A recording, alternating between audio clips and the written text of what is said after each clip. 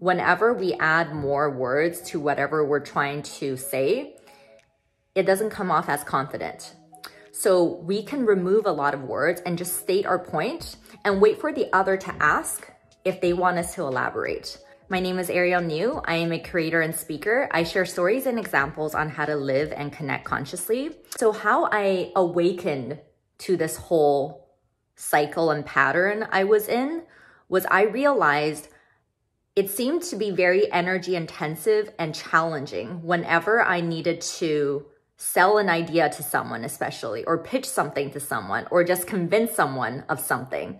I would not be actually clear in what is my actual intention? Like, what do I actually want to see from this outcome, from this person I'm talking to, and from myself? Like, what do I actually want to get? Instead, I would be focusing on, I need them to believe in me, and not even thinking about what I'm trying to get them to believe in. And I started to realize whenever I am saying a lot for something that is quite simple, two things. Number one, I haven't thought it through clearly. Like I said earlier, I didn't really set my own goal and intention, especially when I'm with another person interacting. I didn't take the time to really plan out what is my actual goal here, what is my intention, and do I know what I'm saying and what I'm selling? Number two is I don't really believe in myself, because the thing is, there are many times when I'm talking to people, especially when I'm just casually talking to friends or family, whoever I'm comfortable with, and when I really believe in something, it's easy for me to prove my point. And I don't really care if you believe in it or not, but I will say what my truth and what I believe in very clearly and very short, because it's obvious. I just know it. I realize the answer really is just taking pauses, taking time and space before every interaction, before every speech, before every action. I need to focus on me. Going into these situations, I care about you in the sense of like, I'm gonna try to gauge your energy and try to align my energy more to whatever you're feeling right now. And I'm also gonna take the time to understand you, especially if I'm trying to pitch something to you, just trying to sell something to you. I wanna get to know you because I want this to be of advantage for you too, right? Like it has to be symbiotic. So I will put some thought into that. But when I'm actually going into it, I'm thinking about what is my goal here right now?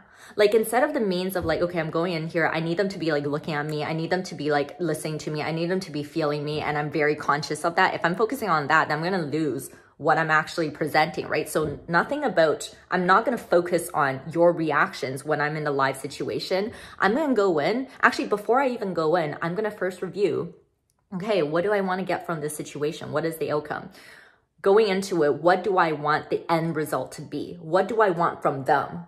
Okay. And I think straight to the end, not even like about this interaction. Like, what is my end goal here? What do I actually want from this interaction? And once I know this clearly, then I'm like, okay, do I really believe in it? Am I ready to present? Am I ready to speak to it? How do I feel about it? When we're actually committed to learning and evolving, we got to be more conscious in the beginning. We got to put some conscious effort, and it might be uncomfortable. It might be more energy intensive, but that is the way. And if we start to commit to it, which is to be very intentional and conscious of every single moment that I'm about to enter, it gets easier.